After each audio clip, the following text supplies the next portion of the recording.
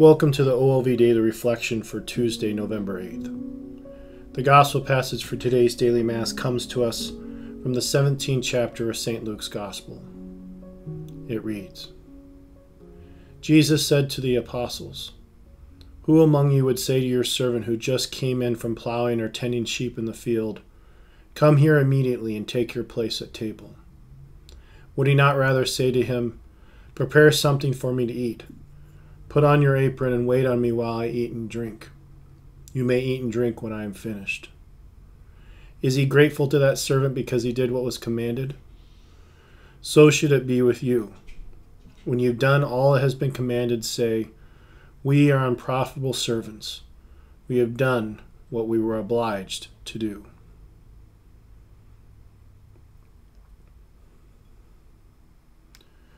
Today's parable might be challenging for some of us because of the idea of someone being forced to be a servant or slave in today's parable.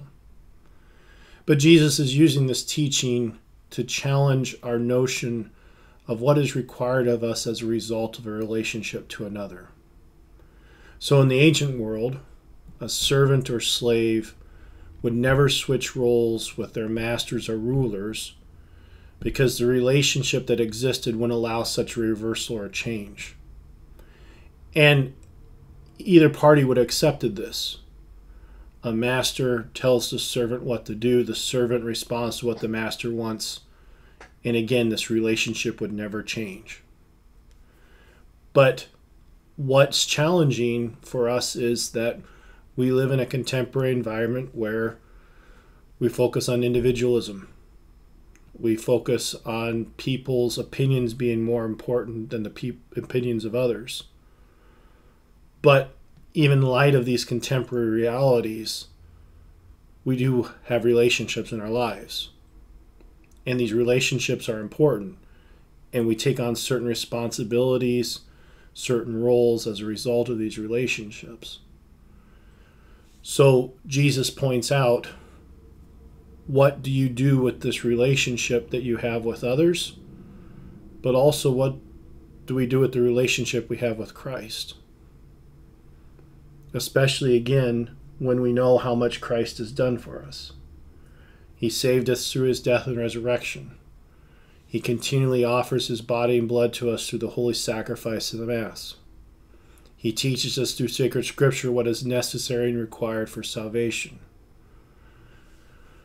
So he truly is someone who we can claim as being the source of the most important relationship in our lives.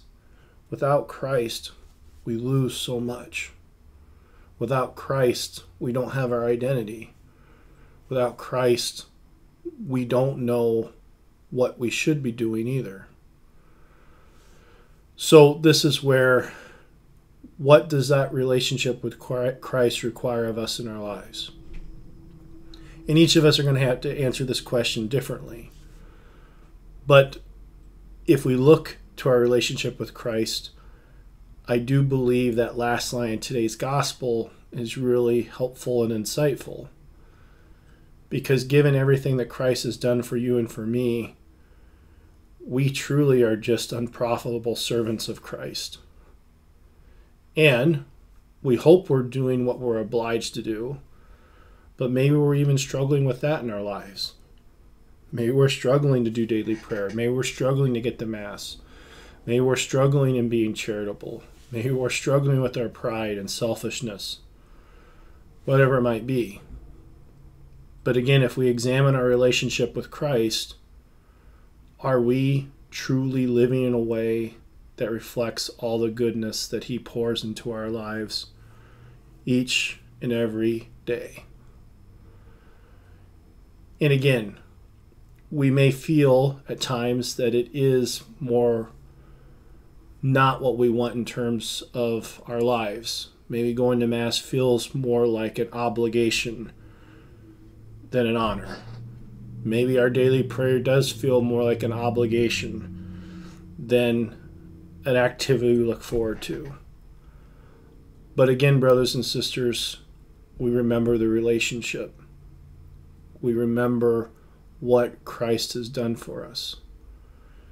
And if we could stay focused on that, I believe we can animate our lives in such a way that we respond to Christ in a way that reflects our discipleship, but also reflects our desire to deepen and grow our relationship with Christ each and every day.